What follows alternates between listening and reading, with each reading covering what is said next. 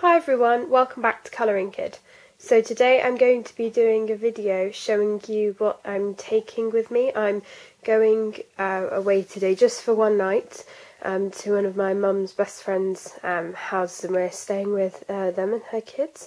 And I thought it would be quite interesting to show you what I would usually take and how much colouring stuff I actually do take if I'm going away for a bit. I just want to apologise in advance that the camera will be slightly shaky. I'm just using the video camera and holding it so that it will be more kind of a vloggy type thing. So well, not a vlog, but you know, I can show you closer what I'm taking. And also it will probably go up after I've actually been as well. So hopefully if I get it up this morning before I go, then great, but we're going in about an hour, so I'm not sure. And if it doesn't go up today, it will go up tomorrow or Monday. So let's get started. I've got nothing in my front pocket, and as you'll notice, this is a rucksack, and this is the rucksack that I use for school as well. And I've actually emptied it, so it's all clear and stuff, so that's really good. But yeah, my phone will be in there, and I've also got a book that I am about to start reading. And I've got my Tropical Wonderland postcards, and these are the postcards that I don't mind people using. So some people have coloured them in the past and things like that, so they're just good to have if people want to colour something with me, but you know, I don't want them colouring in my books.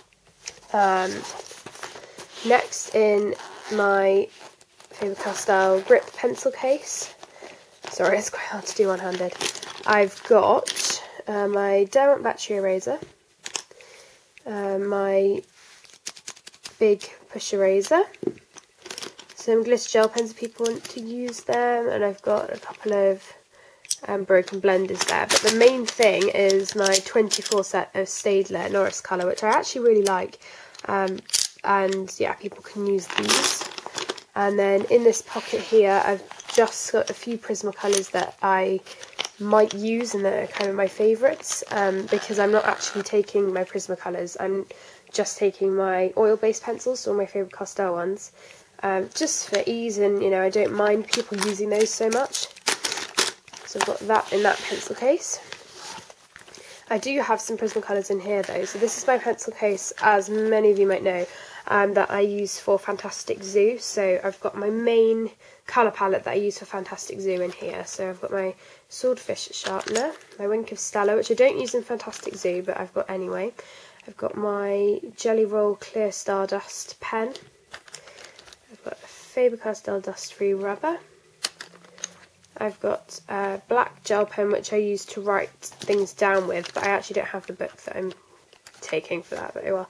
I've got a Faber-Castell Perfection rubber, my Uniball Signo white gel pen, I've got my Faber-Castell sharpener here as well, my Prismacolor blender.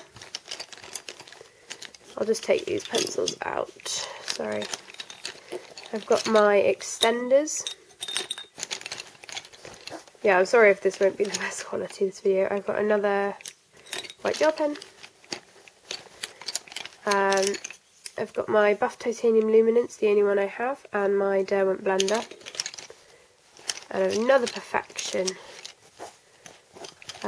what's it called? Another Perfection rubber, sorry. So, I'm just going to pop these back.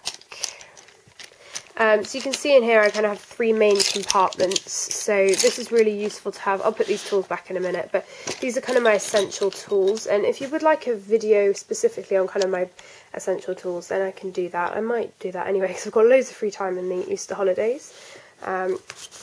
Okay, next I've got my Wild Flowers book, which you might have seen before. This is a book of loads and loads of different types of flowers in the different months, and they're all watercoloured and they're beautiful, and I would really recommend this if you want to do realistic flowers, for example like wildflowers or something like that. And the reason I've got this is because for one of my colouring books it actually lists all the colours in there, all the flowers in the back. So if I want to get a reference apart from using my phone if I need to, which I kind of don't want to do just because you know, phone and everything, but I've got this, so yeah, that'll be useful. Sorry, I just need to reposition myself. I'm going to get pins and needles otherwise. I've got my swatch book, so although I don't really need this, I find that if I'm referencing and using my oil pencils, I need them a lot more than Prismacolors because I don't know them as well. And I just feel it's quite useful anyway to have this.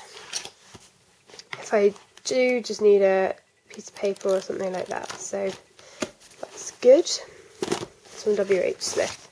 Then I've got my random swatchy book, which you probably have seen before, that I just test everything in. And I've got a spare one of these in case it runs out. I've got some paper at the back, so this is just very useful to have to either jot things down or just to scribble in. Here, I'm not actually, right, my bag is going to collapse now because I've got the books. I'm not actually going to open this, but this is my case that has my Faber-Castell Polychromos in, my Eco pencils and my classic pencils by Faber-Castell. I might actually, I'll just open one pocket for you. This is a 160 slot case.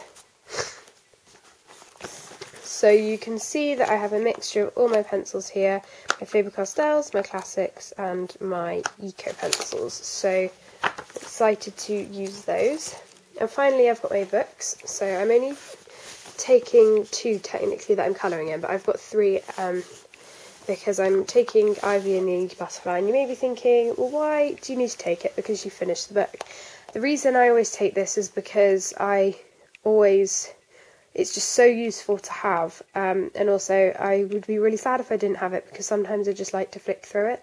And also some of the colour palettes that I use, or some of the references that I might want, I can kind of find in here, because, you know, if there's a particular, say here for example, if I'm colouring a daisy or something in another book, then I can kind of remember just from looking at these what colours I used. So for me it's really useful to just have this so that I can kind of remind myself of what I've coloured in the past and how it will help me in my pictures. So that's that one. And then of course, as I mentioned, I have Fantastic Zoo. And what I've been working on is, at school, I haven't actually been colouring the animals, but I've been colouring the you know, everything else. So all of the details like the bubbles and the flowers and things like that I've been doing. So all I've got left on this one is the fish.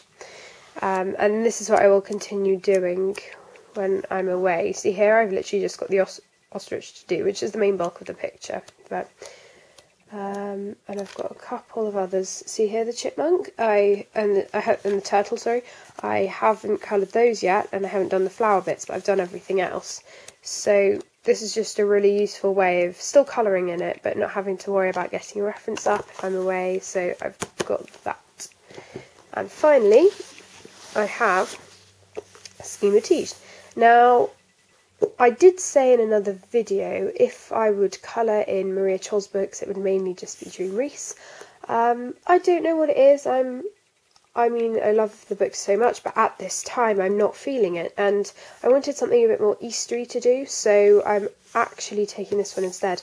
And I still love Schematige because I've done loads of pictures in it, and it's hardback, which is really nice. The paper is so thick because it's the Dutch edition. And I've actually got work in progress in here, which is one of the other reasons that I want to take this. So here. So it may look like quite a lot that I've got left, but for me that's not too much. So I should, if I just work on this, I might get it done. But there were other pictures that I marked off that looked quite Eastery and fun to do. So here, the daffodil page. I would quite like to do that one. I've got a whip in here as well, another one. Sometimes I just start it and then I'm not feeling it, so I need to get back to that and finish it. Yeah. I did this one for Easter last year. See Willow? I'm not sure if you can see that properly, it's not the best lighting. I marked some others off as well, I'm just flicking through. here. I marked off that one. And the bunny here, which is cute. I think that was it. Yeah, so, you know, if I'm going to work in things, it will probably be this book. But yeah, I'm actually looking forward to coming back to this a bit, so that's nice. So I hope you've enjoyed just this, sorry, I don't want to see my legs as per book here. So I hope you've enjoyed this quick video. I'm hoping to do more of these in the future, because when I go away, the things that I take are constantly changing. So, you know, I don't have World of Flowers with me. That's just for, you know, easy access and things like that, because it won't fit in my bag because it's too square. So for me, that's not really a good book to take because of the size, and I would have had to take something else, a different bag, which wouldn't have been great. And I just like everything being contained in my rucksack, so I haven't taken that. But obviously it's only one night anyway, so if it was longer than that, I would definitely be taking it. But you know, I have just done another picture in it, so I can live without it for a day, you know, kind of not colouring anything. So yeah, comment down below if you did like this video and you would like to see more of these. If there are any suggestions that you have for future videos, please let me know. I'm always open to suggestions, and I have more time now, so I will hopefully get round to them soon. Just to let you know, I will be doing a flip through of World of Flowers, you know, how far I've gotten with it.